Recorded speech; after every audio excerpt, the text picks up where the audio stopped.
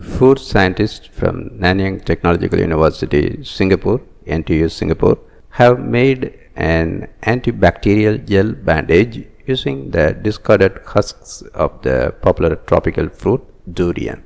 Known as the king of fruits in Southeast Asia, the durian has a thick husk with spiky thorns which is discarded, while the sweet flesh surrounding the seeds on the inside is considered a delicacy. By extracting high quality cellulose from the durian husk and combining it with glycerol, a waste byproduct from the biodiesel and soap industry, NTU scientists created a soft gel similar to silicone sheets which can be cut into bandages of various shapes and sizes.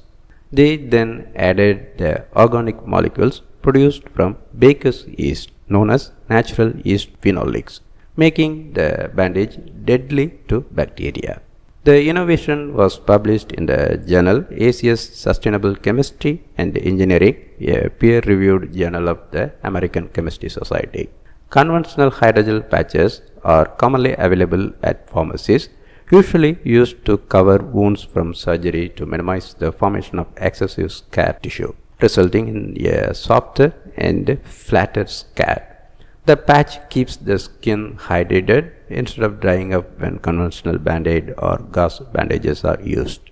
Conventional hydrogel patches on the market are made from synthetic materials such as polymers like polymethacrylate and polyvinyl pyridine. Those with antimicrobial properties also use metallic compounds such as silver or copper ions.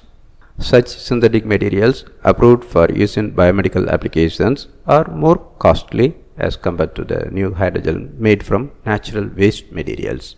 The researchers say that with the growing threat of antibiotic-resistant superbugs, the world will need multiple alternative ways to prevent infections. An effective way to protect open wounds is with antimicrobial bandages that are biocompatible and safe for prolonged use by humans. This is especially important for diabetic patients suffering from chronic wounds.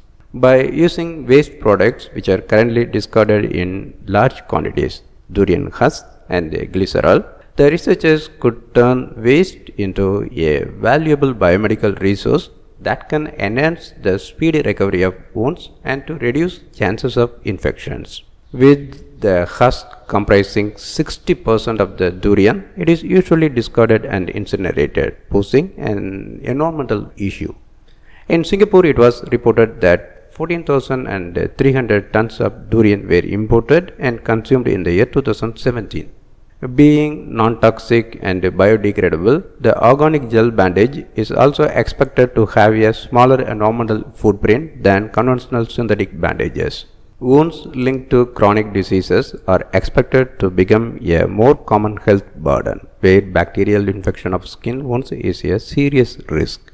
The market for wound dressing is estimated to be worth $11.4 billion annually, according to a paper published in the European Polymer Journal.